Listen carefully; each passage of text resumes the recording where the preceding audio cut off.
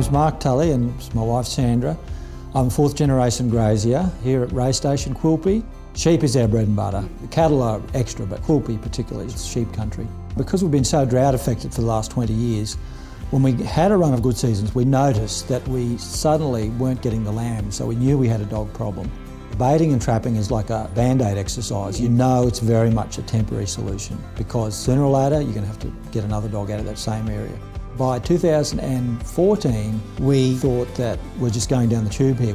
When you're a grazier, you're obsessed with keeping your little critters alive because that's who makes you the money, and to see them being destroyed by wild dog attacks is pretty debilitating. We've got to build a fence, we've got to have some kind of barrier to protect our sheep. If we didn't get the money, we just knew we had to do it ourselves. Regardless, we had to do it, otherwise we were just going out the door basically.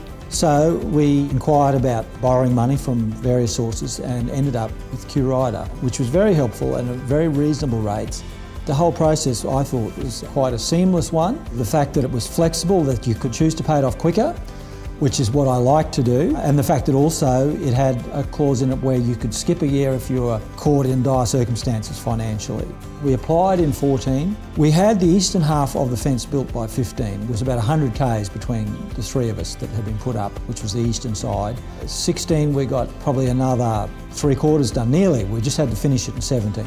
We've now got the dogs down to a manageable level. The merino enterprise that we've got is now, again, a profitable enterprise. And I've looked at our figures and they are slowly increased since we got our fence built.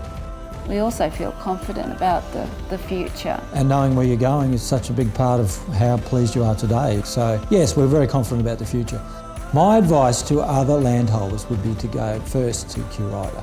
They are offering really favourable terms. Of course, it's an affordable rate, the interest, and you're dealing with people that understand the nature of the industry.